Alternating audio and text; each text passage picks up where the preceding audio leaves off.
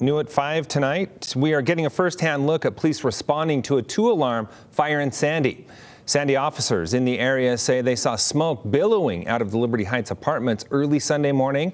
They sped to the scene, going door to door, evacuating residents. Take a look. Is there anybody else? Get out. Go.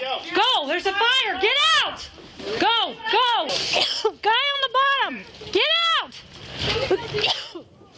The officer you just heard from was able to go home uninjured. The officer with her went to the hospital after inhaling too much smoke, and you can see why. According to police, a woman lighting what she calls a tree of life started that blaze, throwing alcohol on the flames to, quote, burn away her sadness and pain. There were no serious injuries, thankfully, but some of the apartment units were left unlivable.